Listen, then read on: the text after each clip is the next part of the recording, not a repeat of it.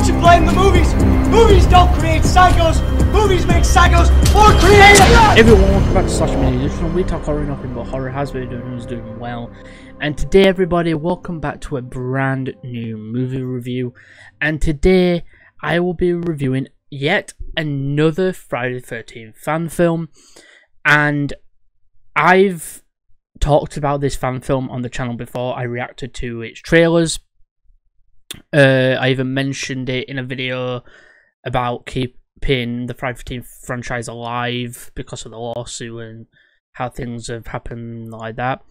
The same people who worked on this movie did actually work on Camp Blood, and I'll mention them in a moment. The movie is titled Roseblood, a Friday the 13th fan film. This film was released in the USA 29th of November 2021 and same date in the UK 29th of November 2021.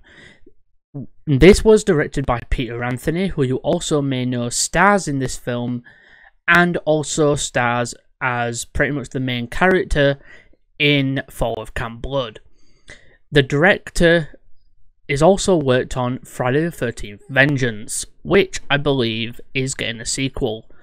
IMDb gave this film a rating of a 7.5, but let's get into a review and see what I think about Roseblood. First off, I do have to mention this film. It runs, the runtime of this movie is actually an hour or so. It's an hour and something, hour and a half or whatever it is. And every moment, I'm actually intrigued in every single moment. This film takes place 13 months after Friday the 13th Part 7, which you may know was about a girl called Tina who had these powers. And in the film, she thinks she's bringing back her father from the dead, who she kind of caused the death of anyway when she was a little girl. But instead, she actually brought back Jason Voorhees and, yeah, defeated him afterwards as well. So the effects of the film are really well done. This film is brilliant. It's all mainly inside this laboratory that is very effective, like very, very well done. The military presence in the building is very fun. Like, there is one scene where we see like the group of this special military force talking to each other, and they talk to one another, but in like this very fun way, like a group of people. Like it takes me back to like Alien, because if you've watched Aliens, the Marines in Aliens are kind of the same as this military force in Roseblood, where they talk the way they talk to each other. So like they talk to each other like they've known each other for so long that they can just, you know, take the piss out of each other and, you know, laugh it off like and no big deal. And I like that. Story wise, this film is basically Tina is now living. By the way, the original actress who played Tina is in this film. She shows up at the beginning, and she's basically seeing this the doctor guy from the original film. And basically, in this, they get someone who actually kind of looks like the original Tina actress when she was younger. Obviously, not her, but, you know, kind of find someone who looks similar. But then what happens is there's this girl called Rose who they find who has similar abilities to Tina, and basically Tina kind of takes this older sister role with Rose. Like they kind of become this like sister thing, and I believe Rose did kill her parents with her powers when I look back at it. Peter Anthony plays this kind of this hard ass, like he's kind of the good guy, but is that type of good guy where he'll do anything to get what he wants. So basically, this militia wanting to bring back Jason and capture him for his regenerative abilities. So because obviously Jason can regenerate himself, and obviously, yeah. So because Jason can regenerate himself, they want to bring him back. They want to use Rose. They want to use Rose or Tina to bring Jason back to life from Camp Blood and basically from Crystal Lake and so on, to bring him back, capture him, and then take his DNA and whatnot to basically, you know, do that stuff. I know at one point Peter Anthony's character gets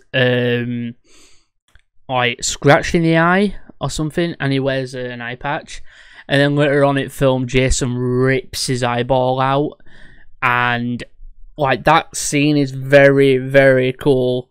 Like, I love it the way it was shot. It was perfect and it was really well done. Jason doesn't really show up in the film until probably near the ending, and as soon as he does show up, it's perfect. It is the perfect moment for him to show up during this film. And the film just is so good. It's brilliant. It's very well worked.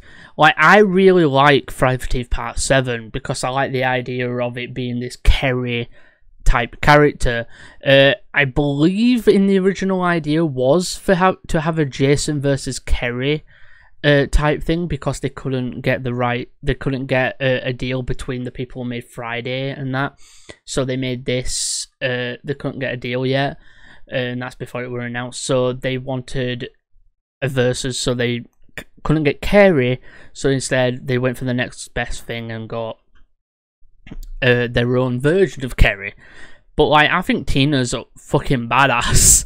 And then they obviously brought back the original actress who played Tina at the end, and obviously at one point Rose brings back Michael fucking Myers.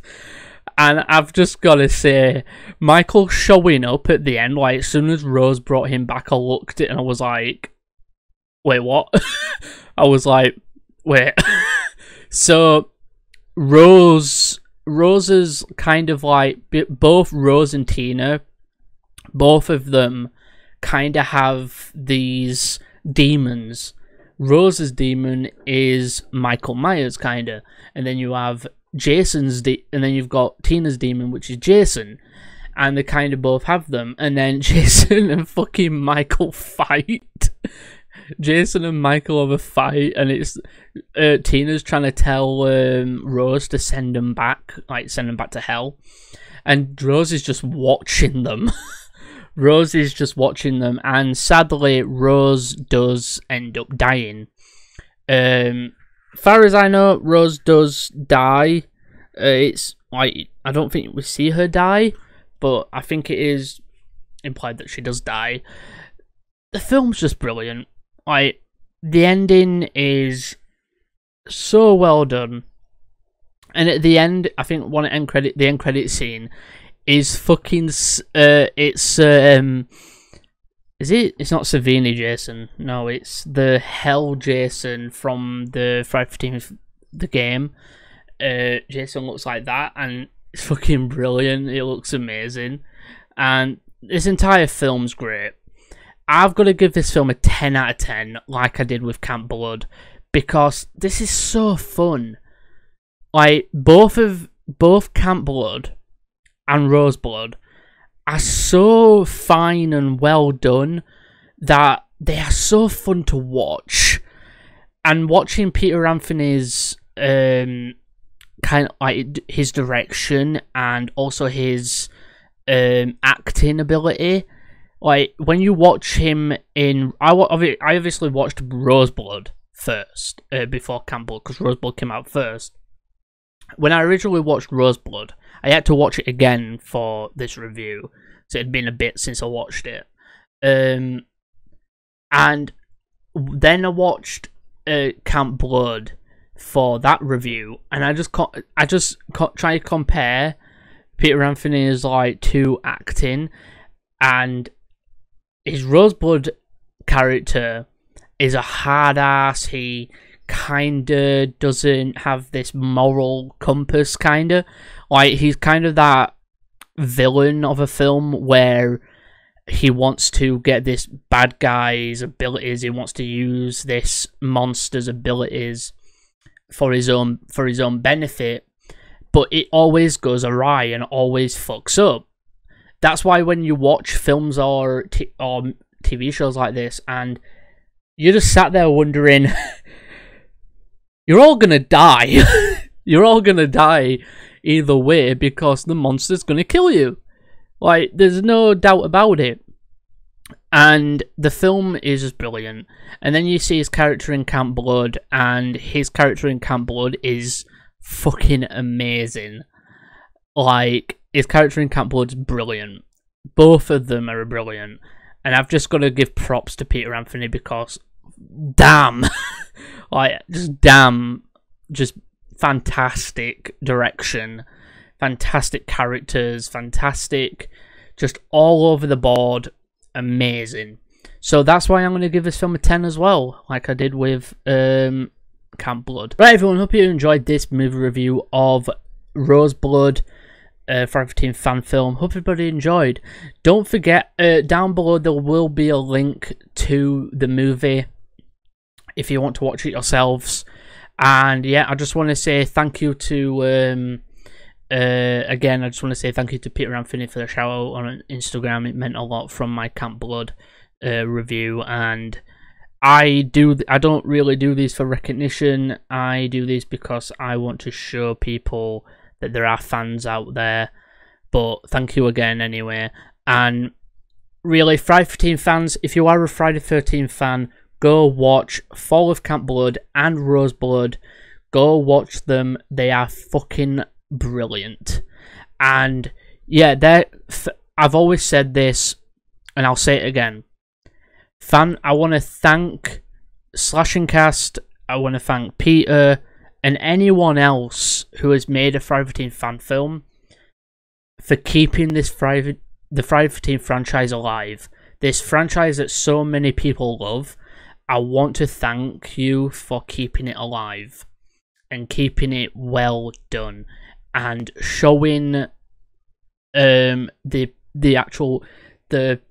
Hollywood people and everything that we want a Friday 13th film, and that there is a way to do it, and you could even make sequels to other films. And yeah, this franchise is so dear to so many people, and yeah. But other than that, hope everybody enjoyed.